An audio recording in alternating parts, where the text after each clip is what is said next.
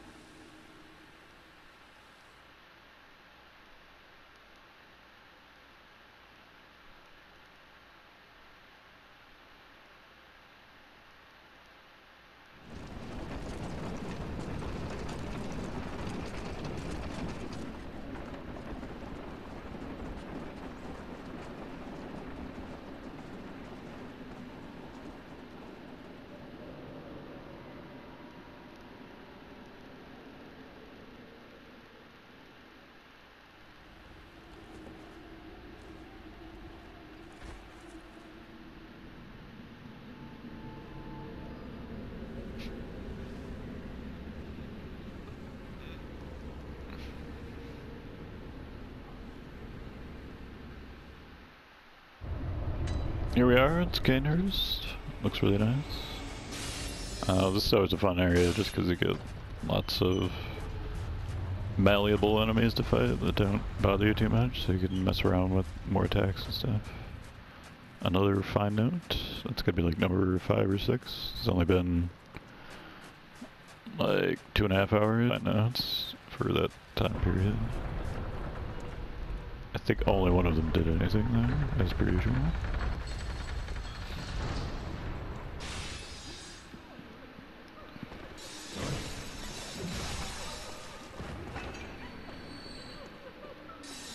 I'm not sure what triggers the ghosts appearing. I think if you just stand here for 45 seconds, they eventually pop up. We could go pick up Ryder in the meantime, though. Ryder's worth like 20,000 souls, in addition to being an awesome weapon. Well, they're still not popping up.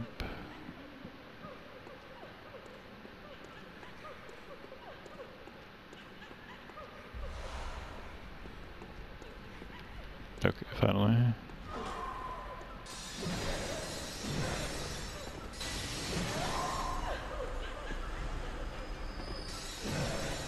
Okay, you can see that the side dodge version is a little bit different, like it trails on the ground. And it's also different than that, so it's basically a completely unique attack for dodging. It's not like that for every weapon. The left and right ones are the same in this weapon's case.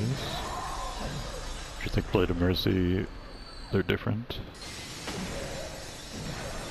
But, and of course you can't do side dodges unless you have an enemy to lock onto, so it's hard to like make a video where you explain all the weapons attacks without actually having an enemy present to fight.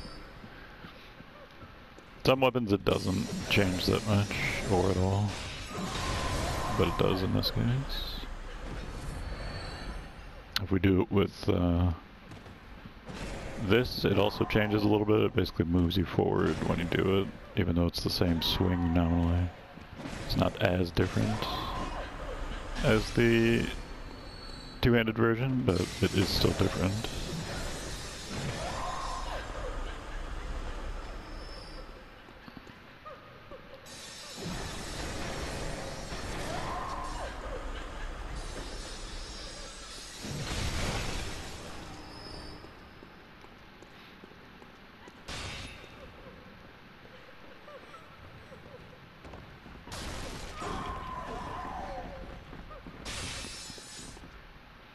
These guys can actually follow you out the door, but it's not... doesn't happen very often. And it takes them a while to get there.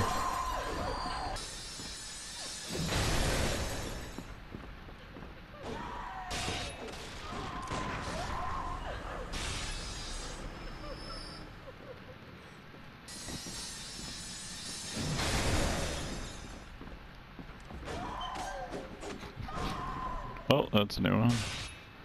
And of course we gotta pick up the dress if we're gonna be in the Beauty and the Beast castle.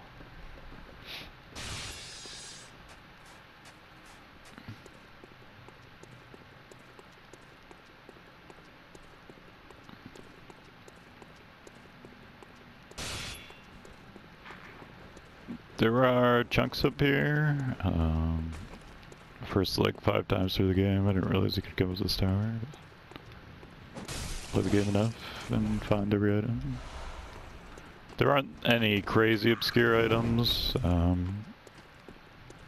Dark Souls 2 has like 5 or 6 areas that are just completely unknown to almost everyone. And Dark Souls 3 has like 1 or 2 areas like that. But Bloodborne and the first Dark Souls not as much. First Dark Souls 2 is the most content by a wide margin. So it's natural that it would have more really obscure shit.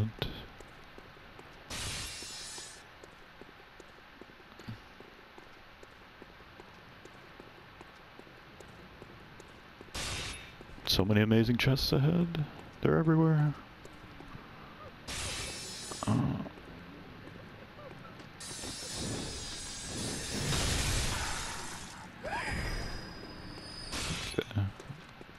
Gargoyles are actually kind of a pesky enemy, so it's nice to get one out of the way easily.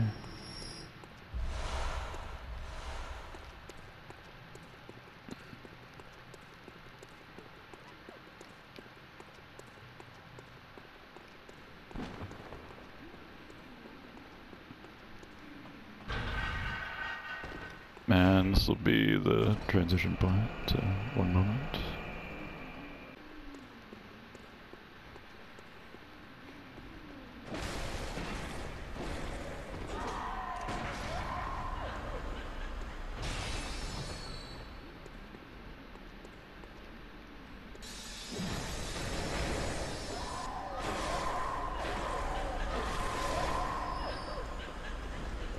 Trusty L2 always works.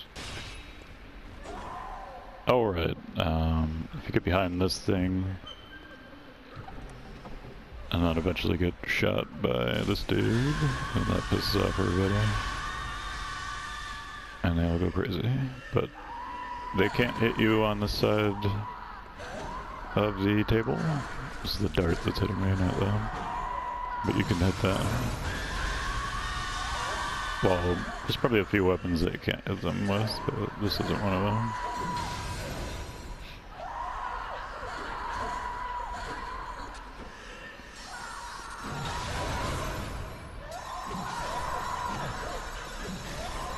So that's an easy way to deal with this group of enemies, and get them all aggroed, which could also be annoying to achieve.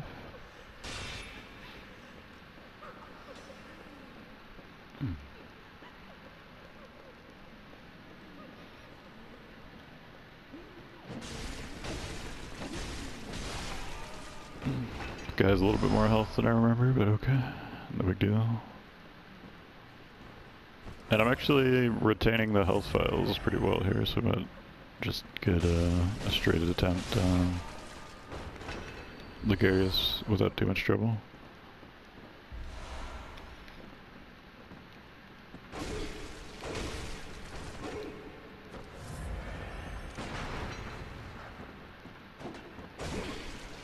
I don't remember gunshots knocking these guys over, so not sure why that happened. And I don't really feel like fighting the other two in here, because sometimes they're annoying.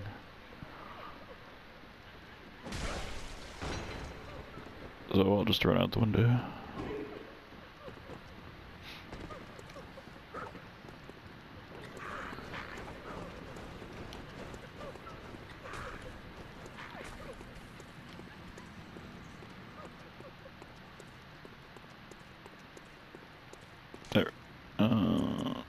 This guy's fun because he can do this.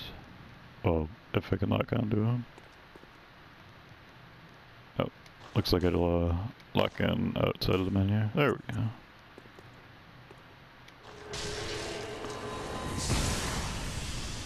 And sometimes he falls through, sometimes he falls over there. Sometimes he just clips right through the tower, and sometimes he lands like right here, so you actually have to kill him. Either way, it's entertaining. Look at the beautiful view.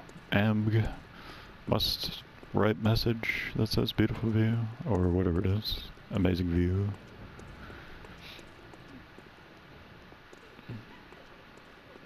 Need penetrating attacks ahead, therefore rear, something like that.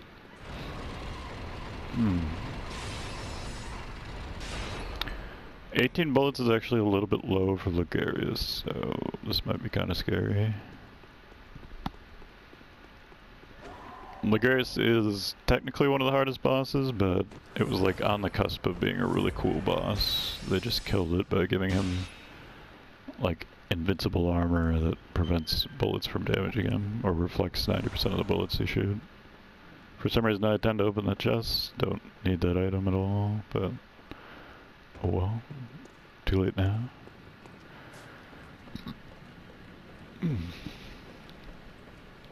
And we're almost in the clear, my throat's not dead, hooray.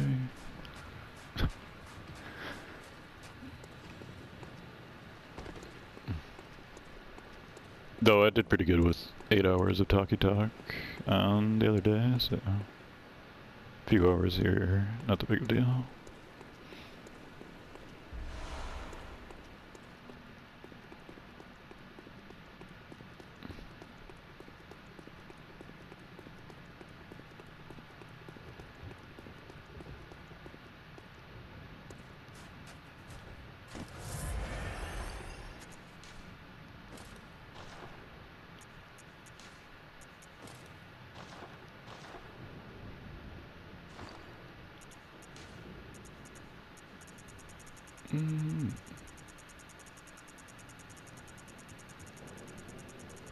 What should I wear? I guess the butcher garb goes okay. It is letting me put the hat on. I don't think it actually works though, as far as adding defense.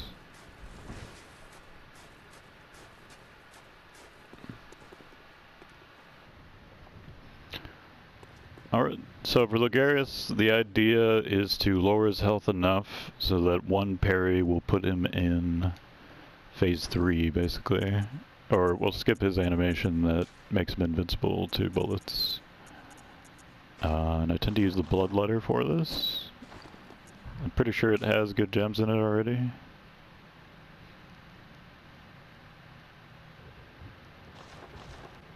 But I could be wrong about that. But I think the saw actually has enough, like the parry damage is high enough on the saw that I could just use this in case the Bloodletter underperformed.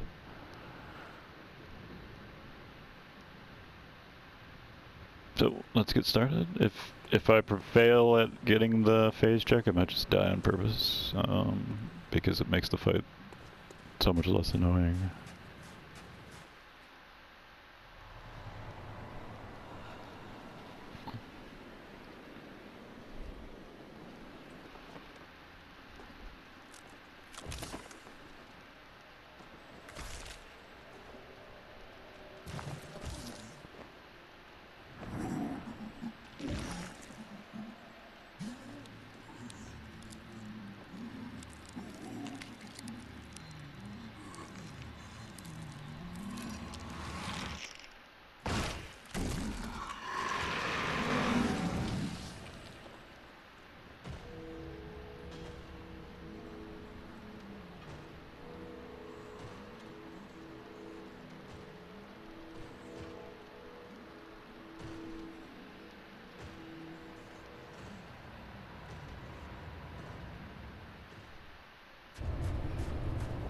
Alright, it's Ligarius, he's an asshole. What's up, asshole? And there's one of many reasons why he's an asshole. Okay. This tower is nice. think because of where he's standing, I might be able to get a few extra hits here. Why not? Oh, that was lucky, but didn't notice quickly enough.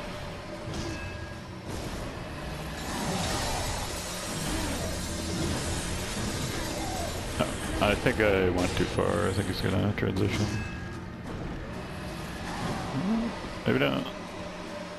No, okay. He's like very, very near transition. So what we're doing right now is waiting for him to slowly walk forward. That signals he will want to do a melee attack, and then I just parry that out. Like so. And that should, theoretically, skip the phase transition. That's the idea anyway. No, I didn't do enough damage.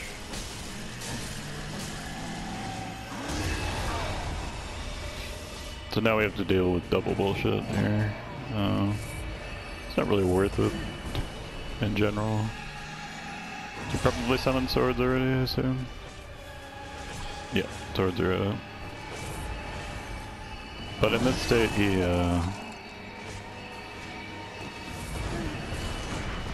he deflects bullets usually. So you see my bullets just whiffing for no reason. That's why. It doesn't always happen, but probably like 75% of the bullets you shoot will just arbitrarily not do anything. Which kills the fight.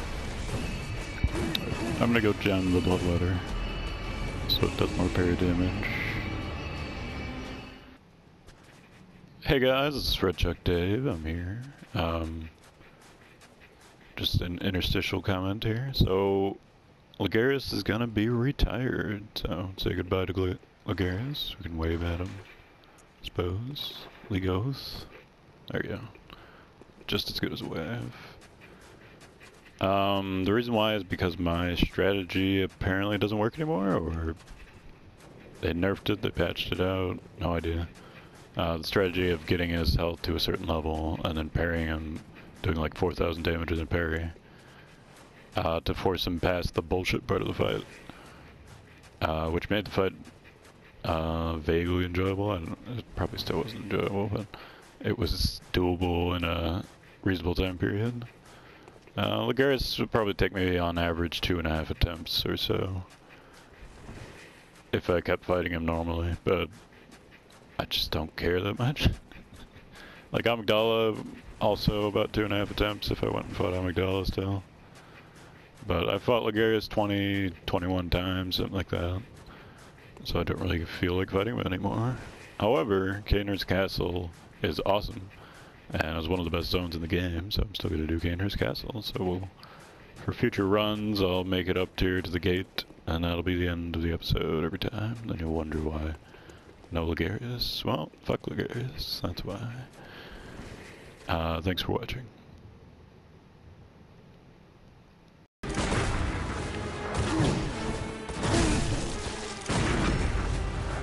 Well, I screwed up, but it didn't matter anyway. And it should be past.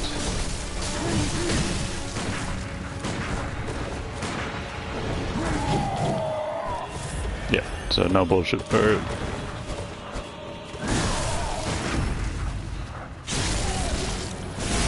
Might actually skip swords too if I stay on top of them. I'm pretty sure that timing was right, but whatever.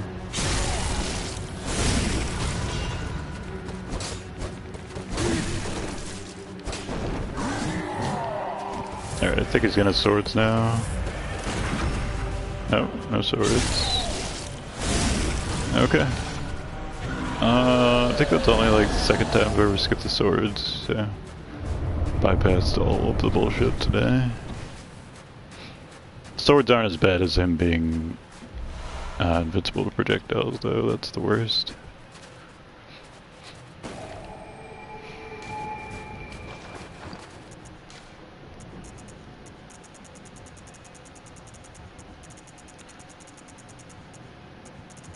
Definitely go in the wrong direction.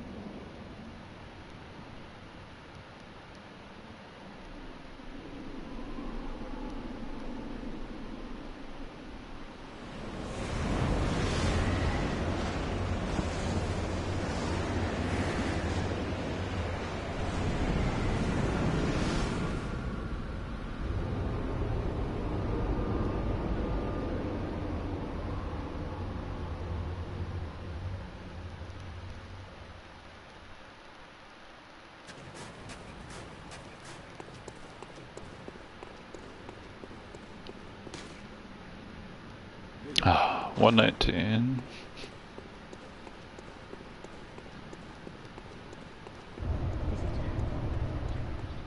I claim no subjects, but here lieth our throne. Kneel before us, or get thee gone. Such impudence. Defiled are we, yet still a queen. We shall not give audience to an ill-mannered beast. How sad this is. If only our life was so easily forfeit. We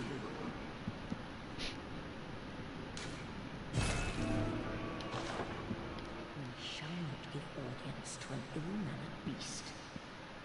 Get thee gone. Art thou brave, or merely lacking in wit?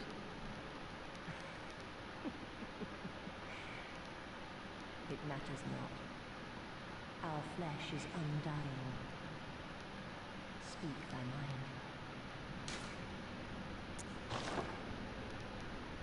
mind. Alrighty. So we're gonna go do Nightmare Frontier. I will dodge invasion if it happens. It's not very likely that it will happen, but it's not totally impossible.